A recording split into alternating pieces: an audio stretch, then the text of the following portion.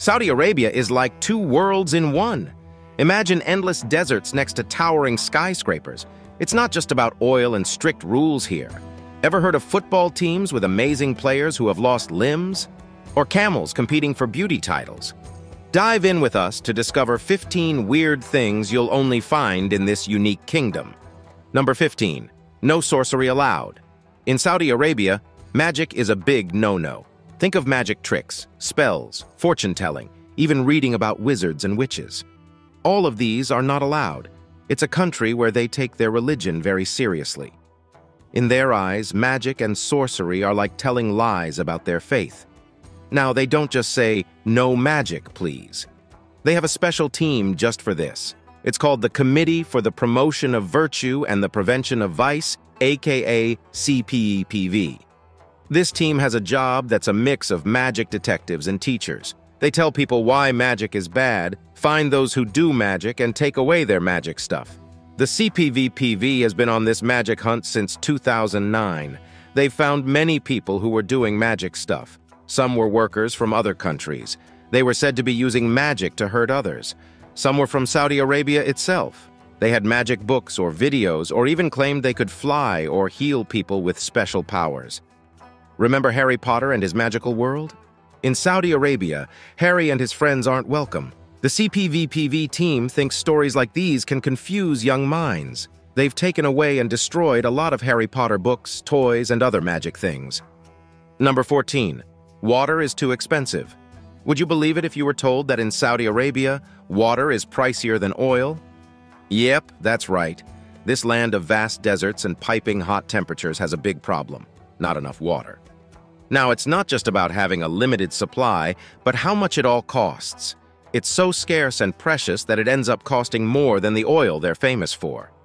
In 2019, the World Bank shared some jaw-dropping numbers. A cubic meter of water in Saudi Arabia cost 0.09 USD, while a liter of oil was only 0.06 USD. Do the math and you'll find out. Water's about 1.5 times pricier than oil there. Saudi Arabia, surrounded by sand for miles and miles, only has 89.5 cubic meters of water for each person every year. Compare this with the global average of 6,000 cubic meters, and you can see why it's such a big deal. How do they get their water, you ask? Mainly from two places: the ground and the sea. Groundwater is what most people drink and use, but it's running out fast. The other half comes from a super tricky process that takes the salt out of seawater. But cleaning seawater is costly and uses up a lot of energy. Guess where that energy comes from? Oil, about 15% of it. Lots of things are making people need more water. There are more people, more cities, more factories, and farms that need it to grow food. In 2020, there were 35 million people living there, and by 2050, they think there will be 45 million. Farming sucks up the biggest share of water, using a whopping 80% of it. That's a lot of water for something that only adds 2% to Saudi Arabia's wallet. So what's the plan to fix this tricky situation? Saudi Arabia is trying lots of things. They're charging more for water, cutting back on how much they help pay for it, and trying to get people to use less. There's even a special program named Katra that hopes to help people cut back water use by a big chunk. 43% by 2030. Number 13. No work, all pray. In Saudi Arabia, there's a special rhythm to the day. No, it's not about clocking in and out of work. It's about the 5 prayer breaks that happen daily. It's like the entire country takes a pause button and everything stops. From big shops in city centers to tiny stalls in the market, everything shuts down for prayer. How do they know when to pray? It's all about the sun. As it moves across the sky, it tells them when it's time to pause and pray. And the way Saudi Arabia figures this out is using the al-Qura method. It's their special sun calculator. Now here's the fun part. Imagine you're in the middle of buying a gift, or you're enjoying a meal at a restaurant. Suddenly, it's prayer time. Everything stops. Shops close their doors, kitchens go quiet, and people head to pray. This little break is about 15 to 20 minutes long, just enough for the prayers. For those who don't know, it might seem like a surprise. Why is everything closing? But for the locals, it's a cherished part of life. It's like a short break to reconnect with their faith. to breathe, and to take a moment away from the hustle and bustle. It's not about making things difficult. It's about making sure everyone gets a chance to pray without distractions. Number 12. No birth control. Saudi Arabia is a place with many traditions. One topic that gets a lot of attention there: birth control. Now, you might be thinking, can I get my regular birth control stuff in Saudi Arabia? Well, it's a yes and no answer. Things like the pill, condoms, and those little devices called IUDs. You can mostly find them in the country. But the tricky part is where and how easily you can get them. And there's one more thing: the morning after pill. That's a no-go in Saudi Arabia. But if you're not married, getting these birth control items might be a challenge. Why? Because being intimate before marriage is a big no-no in Saudi Arabia. Some shops might even ask, "Hey, are you married?" before selling you anything. And where you come from might change how you're treated at the pharmacy. If you're from another country and living in Saudi Arabia, some people might be more relaxed around you. Number 11. Gambling is a sin. Saudi Arabia says a big nope to gambling. Why? Because in this country, gambling is viewed as a big-time sin. No casinos, no lotteries, not even a quick bet on a sports game. Get caught, and you're in real trouble. We're talking big fines, jail time, or even worse. But some folks in Saudi Arabia have found sneaky ways to gamble. They use special tools called VPNs on their computers. It's like a secret tunnel to visit banned websites without anyone knowing. So, using VPNs, they can play on online gambling sites from the comfort of their homes. There's also this thing with horse races. There's a club in Riyadh that holds raffles around horse races. But here's the catch: it's not exactly gambling. How? Well, people don't bet money. They just guess which horse will win and fill out a form. Get it right, and you win a prize. Now, some people love gambling so much that they'll even travel to other countries for it. Places like Lebanon, Egypt, or Morocco welcome them with open arms and big, shiny casinos. They get to play games, spin slot machines, or just enjoy the exciting atmosphere. But it's not all fun and games. Traveling just to gamble can be tricky and costly. So, the big picture? Gambling in Saudi Arabia is a bit like sneaking candy into a movie theater. Some people do it finding their own little ways, but it's always risky. They might love the thrill, but they also have to be super careful. After all, in Saudi Arabia, when it comes to gambling, the stakes are high. Number 10. Say no to PDA. Okay, so you've heard of PDA, right? That's public displays of affection. You know, things like holding hands, hugging, or sneaking in that quick peck on the cheek when you think no one's looking. In many places, it's just another everyday thing. But in Saudi Arabia, it's a whole different story. In Saudi Arabia, which is a devout Muslim country, PDA is seen as a no-no. Why? Because they follow this super strict version of Islamic law called Sharia. And in this law, any sort of PDA is kinda like breaking a big rule. If you get caught, the punishment can be really serious, like hefty fines or even scarier things. A couple of years back, in September 2019, Saudi Arabia thought, hey, let's be clearer about these rules. They wanted to welcome more tourists and show them the wonders of their country. So they came up with this list called the Public Decency Code. And guess what was on the list? Yep, you guessed it, PDA. This code had 19 things you shouldn't do in public. Break one and you might have to pay a fine. Speaking of fines, if you're caught getting cozy in public, it can cost you up to 3,000 rials. In US dollars, that's about $800. But it's not just about PDA. The Public Decency Code also says stuff like, don't litter, don't jump the line, don't snap photos of strangers, don't blast music when it's prayer time, dress right. Basically, it's a guide on how to be decent in public places in Saudi Arabia. Now, who watches over all this? The Ministry of Interior and the General Authority for Tourism and National Heritage are like the big bosses here. They've got their eyes peeled, making sure everyone's playing by the rules. And it's not just them. There are other agencies and even private security teams on the lookout. If you're in a public place, which can be anywhere from a mall, cafe, park, beach, or even just walking on the road, you've got to follow the rules. Number 9. No cinemas. Ever thought of a world where you can't just pop into the nearest cinema to catch the latest movie? Sounds crazy, right? But that was a real thing in Saudi Arabia. For a long time, you couldn't watch a movie on the big screen there. Here's a bit of history for you. Way back in the 1930s, Saudi folks were enjoying movies just like everyone else. But then, in the 1980s, cinemas got a big thumbs down. Some people thought movies were bad news. They said cinemas brought bad behavior and too much stuff from the West. So what did they do? They shut them down. And for 35 long years, no movie theaters. Imagine that.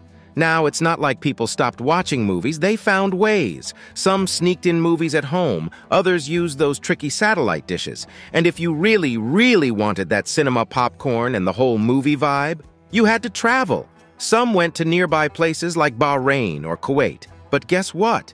In 2017, a cool change came. The government said, let's bring movies back. Why? They had a plan called Vision 2030. They wanted to shake things up, bring in more fun stuff, and get the country buzzing. And which movie got the first ticket in 2018? The superhero-packed Black Panther. Since that blockbuster started, movie screens have been popping up everywhere. We're talking over 500 screens and loads of happy moviegoers munching on popcorn. And the big dream? By 2030, they want 2,000 movie screens and people spending $1 billion just on movie tickets. But it's not just about watching Hollywood hits. Saudi Arabia wants to tell its own stories, too. They're setting up things to help movie makers, hosting film festivals, and even inviting movie teams from other countries to shoot in their awesome landscapes. Of course, bringing back cinemas hasn't been a walk in the park. Some folks aren't happy. They don't like certain movie scenes, or they just think cinemas aren't a good fit. There's also the challenge of building this industry from scratch, and let's not forget the world of Netflix and chill. Number 8. Separate wedding ceremonies. Have you ever been to a party where boys are on one side and girls on the other? Well, in Saudi Arabia, that's how they roll when it comes to weddings. Saudi weddings have a unique twist. Instead of brides and grooms celebrating together with all their guests, they have separate areas. Yep, the ladies get their space and the guys have theirs. Now, you might be thinking, how does this work? Here's the scoop. The bride hangs out in a space that's like a fairy tale. There are flowers everywhere, shiny candles, and beautiful curtains. She's dressed in this amazing outfit called an abaya. It's a long, elegant cloak. Sometimes she also covers her face with a niqab or her hair with a hijab. And talk about fashion. She can change her outfit multiple times in one night. On the other side, the groom and his buddies are having their fun. The groom looks sharp in a thobe, a long white dress-like robe. He also wears a fancy cloak and might have a colorful scarf called a shemak on his head. And what are they feasting on? Delicious dishes. Think juicy lamb, fluffy rice, sweet dates, and rich coffee. But here's the cool part. Even though they're separate, the groom does get to visit the bride's side. But it's just him and his dad. They make a grand entrance with a band and traditional music. And then comes the highlight. The bride and groom exchange rings and team up to cut the wedding cake. Now, we know what you're thinking. Why have separate parties? It's all about sticking to traditions. In Saudi Arabia, they believe in keeping men and women apart if they aren't married or closely related. This way, there's no chance of anyone saying, "Hey, what's going on here?" It's just their way of keeping things respectful and proper. But the coolest thing? Both sides get to let loose and have a blast in their own way. The ladies can dance, chat, and enjoy without any worries. The guys can joke around, share stories, and have their fun. No judgments, no side glances, just pure celebration. Number 7. Massive camel supply. All right, if you've ever thought about camels, you probably picture them wandering through the desert, right? But did you know Saudi Arabia has turned camels into a massive business and cultural scene? First off, camels are a big deal in Saudi Arabia. They're not just for riding across sandy dunes. People there value camels for loads of things. Tasty meat, refreshing milk, cozy wool, and tough leather. Plus, owning a fancy camel is like having the latest shiny car. It shows you've got style and wealth. Now, let's take a trip to Riyadh, the capital city of Saudi Arabia. Here, you'll find the world's biggest camel market. We're talking about a place so huge that it stretches over 2 square miles. And it's like a camel supermarket, with more than 100 camels getting new homes every day. Wondering what happens in this mega camel market? It's open super early, from 6 in the morning till lunchtime. The place is buzzing. People shout, laugh, and haggle to get the best deals. Camels aren't just lumped together. Nope, they're sorted out, just like you'd sort toys or clothes. They're grouped by age, whether they're boys or girls, their color, what family they come from, and how top-notch they are. Some camels are so special that they cost as much as $2,667 US. But wait, there's more. This isn't just a place to buy and sell camels. It's like a fun fair, too. You can see the local Bedouin traders proudly parading their camels, taking them for rides, or even singing to them. Number 6. The moral police. Let's dive into the world of Saudi Arabia and explore a unique group called the Mutaween. These folks have a big job. They're in charge of making sure everyone sticks to the rules of Islam. The group's been around since 1940, but in the 1980s, they became a real big deal. Why? Because after some changes in Iran, people in Saudi Arabia wanted to get closer to their religious roots. So, what's the Mutaween's deal? Their job is all about a fancy word called Hizbah. In simple terms, it means they encourage good stuff and stop bad stuff based on Islamic teachings. They keep an eye on things like what people wear, whether guys and girls are hanging out together, and if everyone's showing up for prayers, and if you're caught breaking the rules. The Mutaween might arrest you and hand you over to the judges. This group is pretty big. They've got between 3,500 to 4,000 officers. Add to that thousands of volunteers and 10,000 other folks working behind the scenes. They're so important that their leader is like a top government official and chats directly with the king. Now here's where things get spicy. Not everyone's a fan of the Mutaween. Some folks love them, saying they protect the traditions of Islam, but others, they think the Mutaween's methods are too harsh.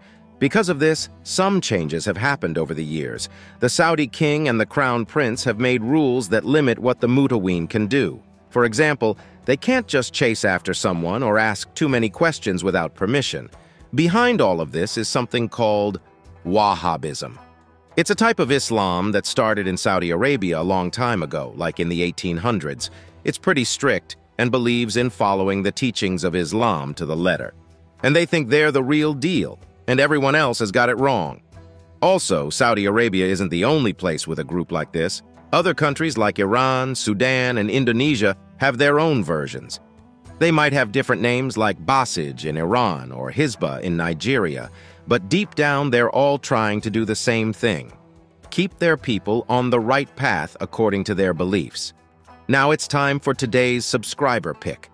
In a photograph from Saudi Arabia, women confidently stand in their undergarments, but curiously, still don their hijabs. Has there been a fashion revolution in the heart of this traditionally conservative land? Could this be a secret underground trend we've been clueless about? Or maybe it's an artistic statement, pushing the boundaries of cultural norms. What's the backstory? Is this a protest, a statement, or just a wild fashion party? Let us know what you think in the comments below. Now, on to the next topic. Number 5. No rivers at all. All right, here's something mind-blowing. Saudi Arabia is huge, like really huge, but it doesn't have a single river. Yep, you heard right, no rivers at all. So you might be thinking, where do they get their water from? First off, when it does rain, which isn't often, the water usually collects behind big walls called dams. They're like giant water banks. But the rain is kind of a rare guest. It's like when your favorite celebrity shows up once in a blue moon. They've built 522 of these dams to catch and save as much of this water as they can. Now, the real MVP of Saudi Arabia's water game is what's underground. Most of their water comes from this secret stash, but here's the twist. Some of it gets refilled by the rain and some doesn't. The part that doesn't is super old, like dinosaur old, and it's running out fast. People are using it up, especially for farming, and that's causing a bunch of problems. Let's not forget the sea. They've got this cool trick where they turn seawater into drinking water. They're so good at it, they're like the world champions. But it's not all sunshine and rainbows. Turning the sea to sip takes a lot of energy, and it's not the friendliest to our planet. Lastly, there's the water we've used and want to use again. Think of it like giving old water a makeover. They clean it up and reuse it for things like watering plants or cooling stuff down. They used 2.6 billion big bottles worth in 2019 and managed to reuse most of it. Number 4. Ban on women driving. Saudi Arabia is a place with deep traditions. The big family running it, the Al Sauds, have been in charge since 1932. Here, a strict form of Islam called Wahhabism guides lots of things, especially for women.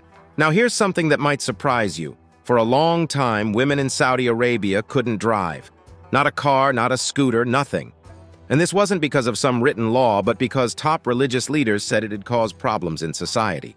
If a woman was brave enough to drive anyway, she could end up getting arrested, paying a fine, or even spending time in jail. But not all women were okay with this. Many strong ladies wanted to change things. They signed petitions, held peaceful protests, made videos, and chatted a lot on social media. They wanted the world to see that they should have the same rights as men. But it wasn't easy. The people in power didn't like this much. They'd sometimes arrest the women who spoke out and even spread stories about them that weren't true. Then, in 2017, big news hit. The king said that in June next year, women can drive. This was massive. Many people were excited that things were changing, especially because a young prince, Mohammed bin Salman, was all about making the country more modern. But here's the twist. Just before women got the green light to drive, some of those ladies who had been shouting the loudest for change got arrested. People said they were a danger to the country. When June 2018 came around, it was like a festival on the roads. Women who had driving licenses from other countries got their Saudi ones and zoomed around. You could see smiles everywhere. Men even gave out flowers to female drivers to say, "Well done." But not everyone was happy. Some didn't like this change and thought women should stay at home. Number 3. Amputee soccer team. Saudi Arabia has an awesome soccer team, but it's not just any team. Every player on this team has lost a part of their body. Back in 1996, some brave guys who had lost arms or legs because of different reasons wanted to play soccer. They loved the game so much and didn't want anything to stop them. So they made their own soccer team. And this team didn't just play for fun. They got super good and started playing in big tournaments all over the world. They've played in the Amputee Football World Cup, the Asian Cup, and the Gulf Cup.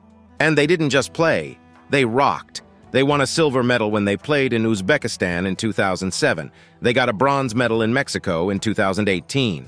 And the best part? They bagged a gold medal in Bahrain in 2019. They've even had friendly games against teams from Germany, Brazil, and Turkey. But it's not just about playing and winning for them. These players want to send a message. They want to tell other people who might feel left out because they're different, that they can do amazing things too. A lot of young people who have also lost body parts look up to these players and think, "I want to be like them one day." This special team also helps people understand more about those who are a bit different. They tell everyone about the problems they face and how everyone can help. Big groups in Saudi Arabia love what they're doing. They get help from the big soccer group in the country, the sports ministry, and even from a big international group called the Red Cross. Number 2, Saudization. So, you know how every country wants its own people to have more jobs? Saudi Arabia has its own cool name for that. Saudization. This is all about giving more jobs to Saudi people and depending less on workers from other countries. Now let's get into the fun stuff. Workers from outside Saudi Arabia need to pay some money if they want to keep working there. And there are certain jobs that only Saudi people can do. It's like a VIP pass for them. This all started in 2011 when the big office that handles work and social stuff in Saudi Arabia thought of a game. It's called Nitakat, which in Arabic means ranges. Imagine a game with different levels, and each level has a color. The top level is platinum and the bottom one is red. The aim for companies is to hit that platinum level. If they get lots of Saudi workers, they get cool rewards like super fast paperwork and special rights. But if they end up in the red level, it means they have too few Saudi workers and could get into some trouble. So why did Saudi Arabia start this? They wanted more Saudi people to have jobs. In 2020, almost 13 out of every 100 Saudi folks didn't have a job. They also wanted to make sure their country doesn't just make money from oil. Like having many baskets to put your eggs in, and they have this big dream for 2030, where they see Saudi Arabia as this cool place everyone in the world talks about. Number 1, no love in the air. Did you know that while many people around the world are showering each other with gifts and chocolates on Valentine's Day, there's a place where this doesn't happen? Yep, that's Saudi Arabia for you. Now let's dig into why. Many in Saudi Arabia think Valentine's Day is tied to Christian roots. They believe it's about a saint who got into big trouble for marrying folks who weren't supposed to get married. Besides the story, some people think celebrating the day might lead to stuff like dating without getting married, which is a no-no there. Here's where things get a bit like a movie. There's a group called the Religious Police, and they're on the lookout every Valentine's Day. No, they're not looking for bad guys, but for things like red roses, chocolates, and cute heart-shaped things. If they catch someone selling or even buying these, oh boy, it could mean fines, jail time, or even getting whipped. But where there's a will, there's a way. Just because there's a ban doesn't mean everyone stops celebrating. It's like playing hide and seek. Some clever shop owners might wrap Valentine's goodies in other colors to fool the police. Others might use secret code words to sell them. There's even a kind of secret Valentine's Day market where things cost a lot because they're so hard to find. Some folks don't want to play this sneaky game, so they order stuff online or take a quick trip to a nearby country to buy gifts. But here's a fun twist. If you're from another country and live in Saudi Arabia, you can have your own Valentine's Day party. But only in your house or where you live. The big rule, keep it hush-hush. Don't make a big show of it outside, and definitely don't post your party pics online. Thanks for watching. We'll see you next time.